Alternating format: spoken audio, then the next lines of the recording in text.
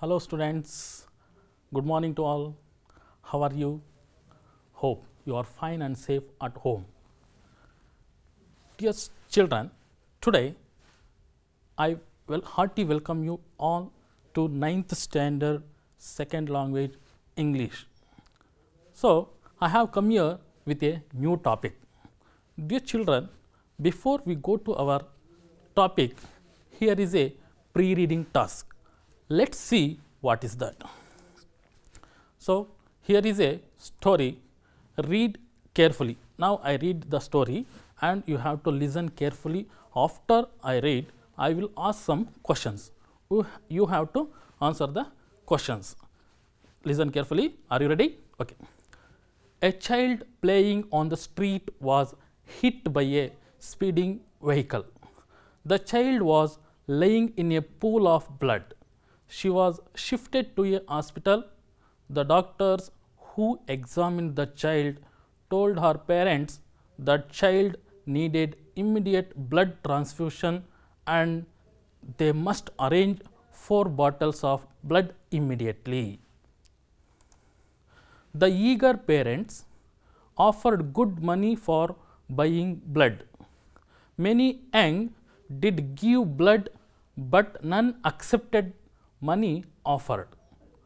They bluntly told the parents that blood could not be bought for money and that it should be donated by one person to the other person.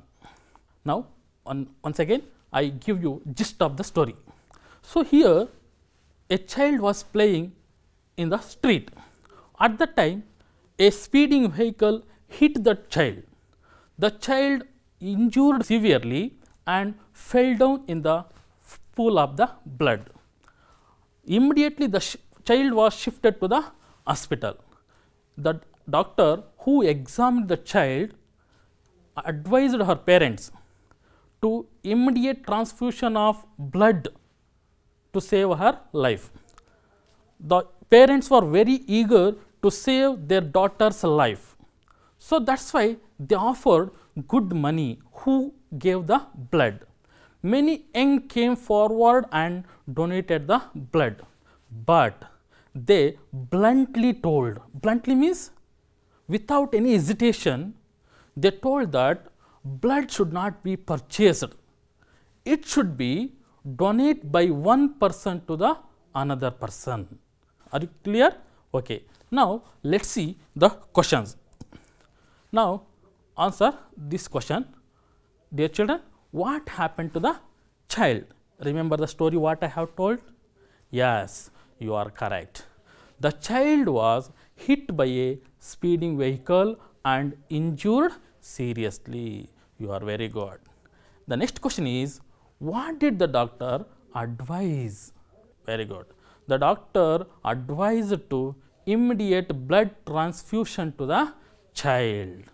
What did the parents offer? The parents offered good money those who give the blood. Next question. Why did the young refuse to take the money? Think over, children. Why they have refused to take the money? Yes, you are good. Because blood could not be bought for money and it should be donated by one person to the other person. What are the things that we can't buy with money? Can you guess, students? There are many things we could not buy with the money. Please list out them. Yes, very good. Friendship. Yes, good. Kindness. Yes, very good. Love. Again, very good. Helpfulness and cooperation. So, dear children, there are many things or objects which you could not purchase or buy with money. So, among them, justice is also one of the greatest value which we could not purchase with the money. Dear children, today we are going to learn about the poem Justice. This is composed by the poet Praveen Kumar. Dear children, our human life is based on certain values.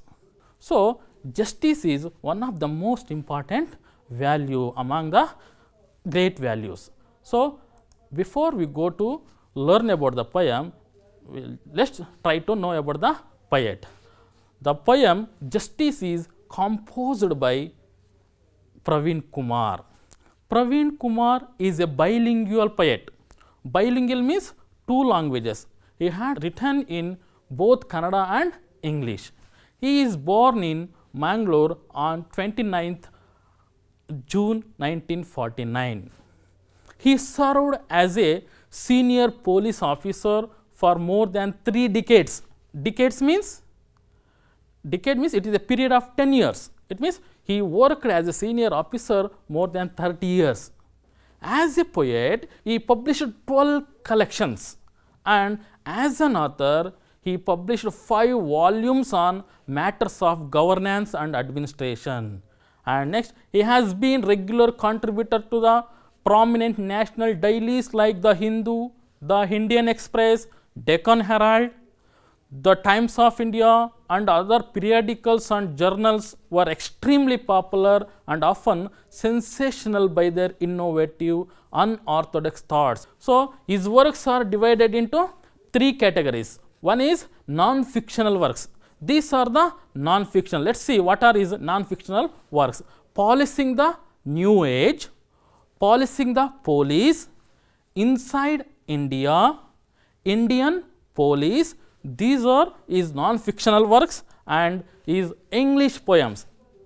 Unknown Origins, Portraits of Passion, Love and Pride, Simply Yours. These are Praveen Kumar's English poems, and he has, we already know that he had written poems in Kannada also. His Kannada works are Divya Belaku, Bhavana, Tapaswini, Priya Geetegalu, and many more other works he has done in Kannada also. Okay, students, we have learned about the poet. Now, let us listen to this recitation. Justice begotten in exchange is no justice, for exchange is trade, a distressing gain through loss. Justice is inherent right. Though wrapped in black packs, in dark hall of race for survival, like gold strains bound in mud till exploited.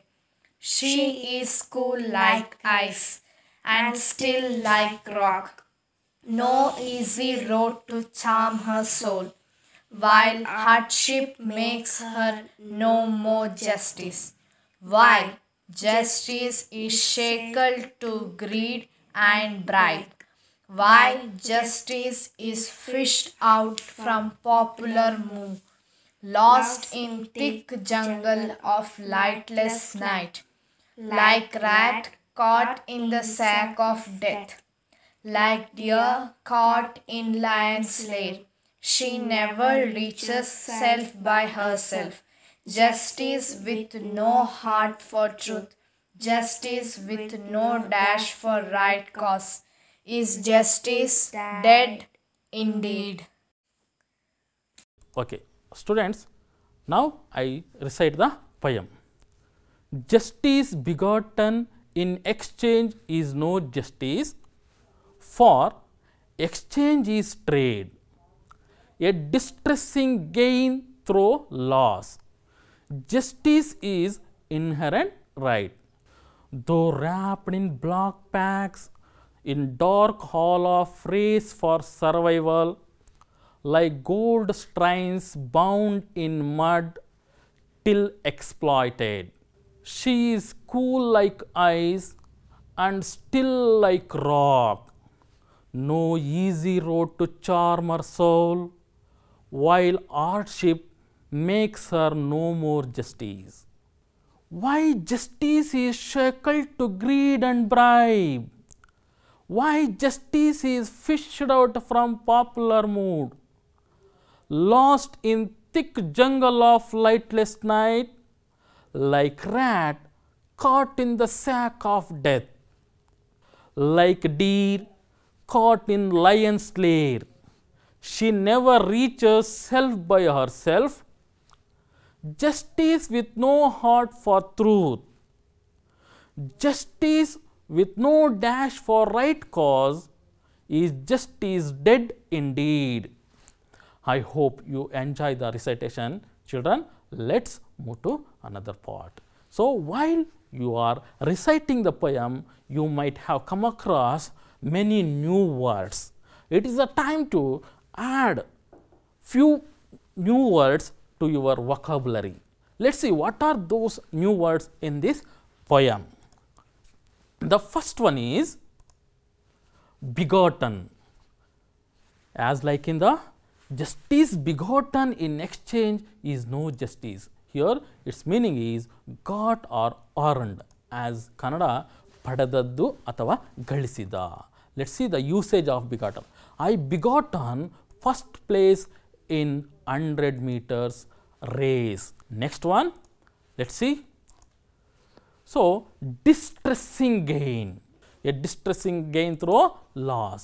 It means distressing gain means dishonestly obtained profit. It means in Kannada ಅನ್ಯಾಯದಿಂದ ಗಳಿಸಿದ, ಅನ್ಯ ಮಾರ್ಗದಿಂದ ಗಳಿಸಿದಂತಹ ಗಳಿಕೆ, ಸಂಪತ್ತು. The officer caught by the IT officers for his distressing gain. IT officers means income tax officers. Next word, inherent. Inherent means basic or permanent, which should everyone should have, which it should be must and should everyone should have. ಸ್ವಾಭಾವಿಕವಾಗಿ ಇರಬೇಕು ಅನ್ನೋದು.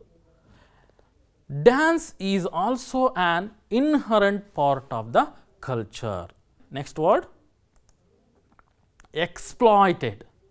Exploited means unearthed, ಹೊರ ತೆಗೆಯುವುದು. Here exploit actually it have another meaning, but here contextual meaning. In this poem we have unearthed. It means ಹೊರ ತೆಗೆಯುವುದು ಅಂತ.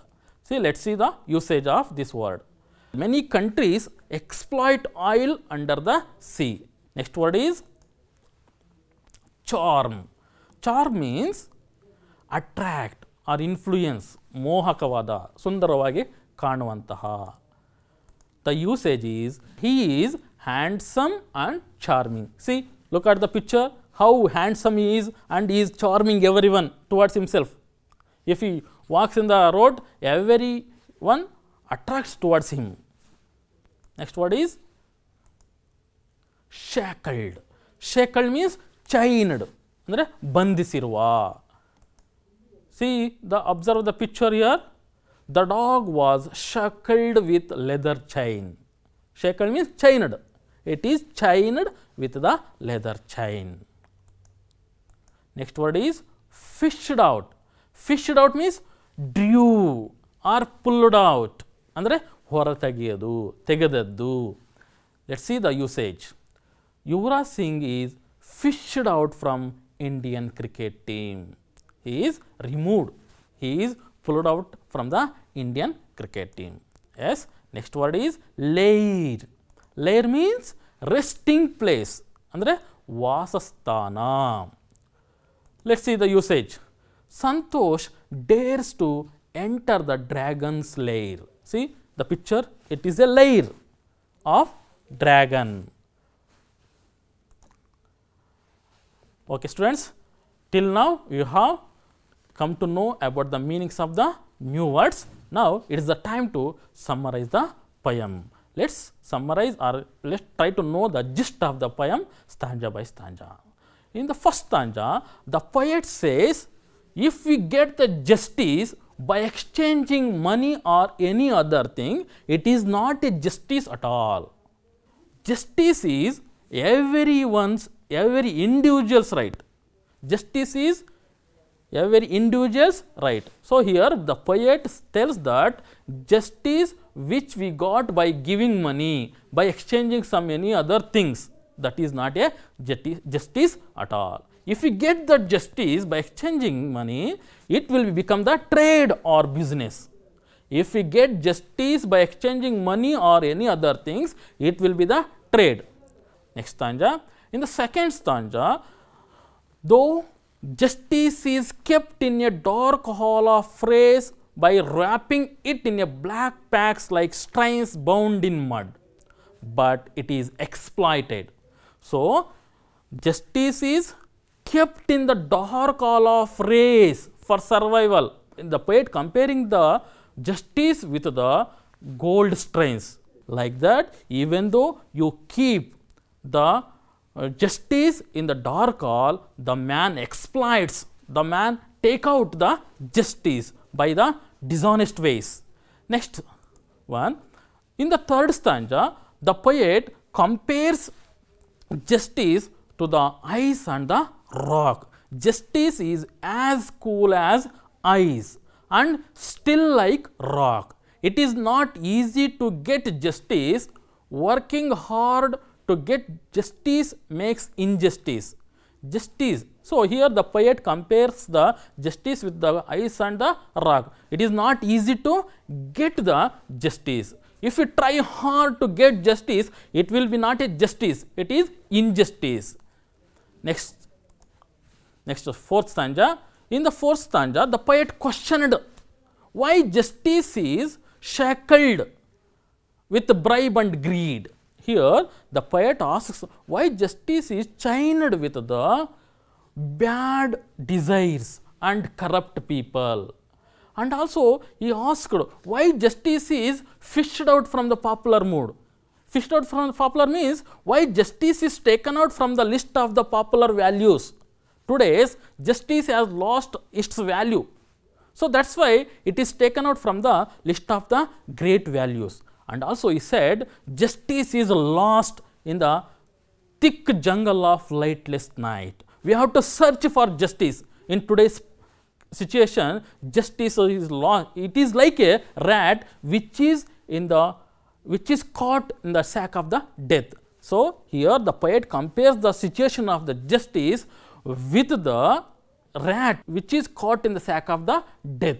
So, the cat could not escape from that sack of the death. And in the last stanza, poet feels that justice has no heart for truth and it is not racing for right cause. He feels sorry that there is no justice, justice is dead. In the fifth stanza, the poet said the condition of the justice is like a deer which is caught in the lion's lair. So, justice, she never reaches self by herself. She never escapes from lion's mouth. How the deer could not escape from lion's mouth, like in the same way, justice also never reaches. And justice has no heart for truth. The poet says the justice died because it does not race for the right cause. He feels sorry that there is no justice. Okay, students, now we have summarized the poem. Now, here is some questions, few more questions to understand more about the poem. Let us see what are the questions. The first one is, when justice is reduced to trade. So, okay, students, go through the book. It is in the first stanza. Have you find out the answer? Yes, very good. Justice is reduced to trade when it is earned for money. The next question is, what kind of a right is justice? As it is also in the first stanza. Okay, got it? Yes, very good. According to the poet, justice is inherent right. Yes, justice is every individual's right. The next question is, how does the poet describe justice? Okay, students, the poet describes justice as cool as ice and still like rock. So, here the poet compares justice with ice and rock. Next question is, how justice is wrapped? So, it is in the second stanza. Justice is packed in black pack where there is no light, like a dark hall of race for survival. So, justice is kept in the dark hall of race for survival. There it is kept in black packs. Next one is, why the poet says that justice as gold strains bound in mud. Why the poet says that justice as gold strains bound in mud. So, gold strains are bounded in earth. It is highly valuable even though man exploits it.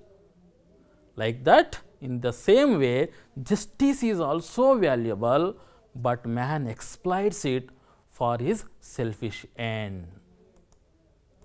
The next question is, why the poet says there is no easy way to charm the soul of justice.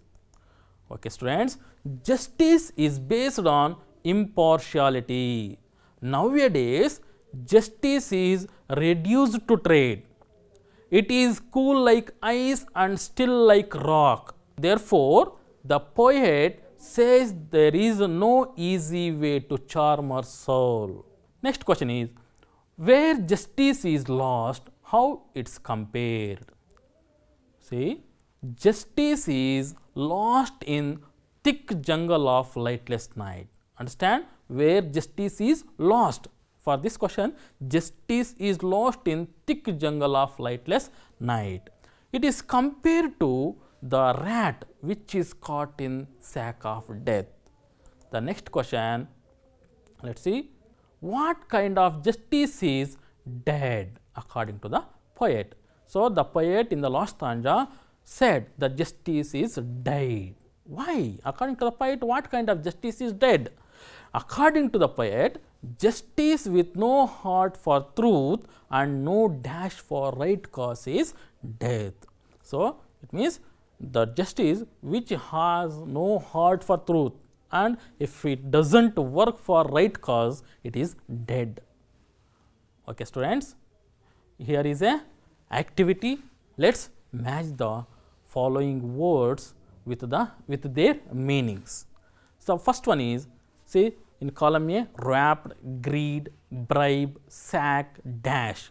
In the column B, race, a large bag, to keep secret, corrupt and insatiate. So, wrapped means to keep secret, greed means insatiate, bribe means corrupt, sack means a large bag, dash means a race. Okay. Students, it is a time to appreciate the poem. So, what should we have to appreciate? Whether the poet or the poem. So, there are some literary devices in the poem. Let us see what are those literary devices in the poem. So, here there is no rhyming scheme. So, here the poet has used the figures of speech. They are simile and personification. The first one is simile. Simile means a simile is a figure of speech in which two different objects having at least one thing common are compared directly using like so or as. It means two different objects having the one common thing within them, that is directly compared using the words like, so or as, that is called simile. Let us see some examples. See here, the baby sleeps like koala. Here two different objects are, things are baby, koala. What is the common between them? Sleeping. The sleeping is the common between them. The baby sleeps like koala. Next example is, his sister is as gentle as a lamb. See here, his sister and a lamb, they are different objects. Gentleness is the common between them. Next one is, learning is as easy as pie. See, learning and pie are different objects and easy is the common between these things. And next one is, the strawberries are red like roses. See here, strawberries and roses are the two different objects. The common thing between them is the color red. Next one is, it is the time to you identify the line in the poem where the simile is used. Are you feeling difficulty to find the sentence? Now, shall I give you the clue? Yes, stanza 2. there is a line which is used simile. Okay. Though wrapped in black packs like gold strains bound in mud. Very good. Next one, in stanza 3, yes, got it? Very good. That is, she is cool like ice and still like rock. Okay. Now, let us move to another figures of speech, that is personification. Personification is a figure of speech in which a non-living thing or an abstract notion is attributed the quality of a living being. It means non-living things or non-living objects are attributing the quality of a living thing, that is called personification. Example 1, my village streets are calling me. Here village streets are non-living being. So, here calling is the attribute, it is the quality of living being, it is attributed to the village, that is why it is personification. Next one is, the sun smiled at me. Here the sun is abstract notion or non-living being. So, here smile is the quality of human beings, it is attributed to sun. Next one is, tossing their heads in sprightly dance. So, here tossing is the quality of living being, here it is attributed to the flowers, that is why it is personification. Next one is, the phone awakened with a mighty ring. While I was sleeping, I was awakened. It means the phone awakened me with a mighty ring. Here awakened is the quality of human being. It is the time to identify the line in the poem where the personification is used. It is in the stanza 5, that is, she never reaches self by herself. Very good, children. Now, it is the time to take the home assignment. Okay? Take down. The first one is fill in the blanks with correct word. First one is, justice is dash right. Second one is, like dash strains bound in mud. Third one is, she never dash self by herself. No easy road to dash her soul. Next one is, answer the following questions.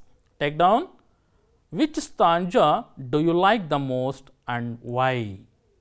What is the message of the poem? How the human life is based on justice. So, read carefully and write the answer in your own words, okay, and submit to your teacher. Okay, students, before we wind up the class, let us have a look at it. That is, there is a QR code on top of the poem. Scan that code and you will get more examples or exercises about the poem you will get by scanning this QR code. Before you scanning that code, you have to download the Diksha app in your mobile phone. Okay. Thank you, children. I am Raghavendra N, Assistant Master, Karnataka Public School, Medigeshi from Madhugiri Taluk. Thank you one and all.